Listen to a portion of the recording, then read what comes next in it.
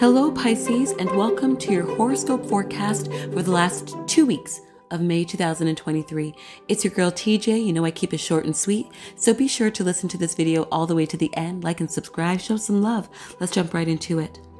So in the last 2 weeks of the month, it'll bring a focus on your career and personal growth. With the current transit of Saturn in Aquarius, which began on March 7th and will continue until March 3rd of 2026, you may experience a sense of responsibility, discipline, and success in your professional life. On May 29th, the new moon in Gemini illuminates your 6th house of work, wellness, bringing an opportunity for new beginnings and fresh starts in these areas. You may feel inspired to take on a new project or job, or to focus on your physical health and well-being, or to improve your daily routines and habits.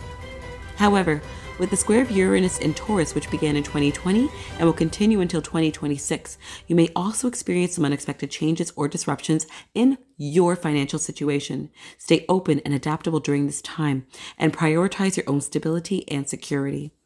In your personal growth, the current transit of Jupiter in Pisces, which began on May 10th and will continue until October 28th, it will emphasize spiritual growth, optimism, and abundance. Use this time to connect with your inner self, to explore your dreams and aspirations, and to cultivate a sense of purpose and fulfillment. Overall, Pisces, this is a time to focus on your career and personal growth while staying open and adaptable to the unexpected vicissitudes, ups and downs, and twists and turns and ins and outs of life.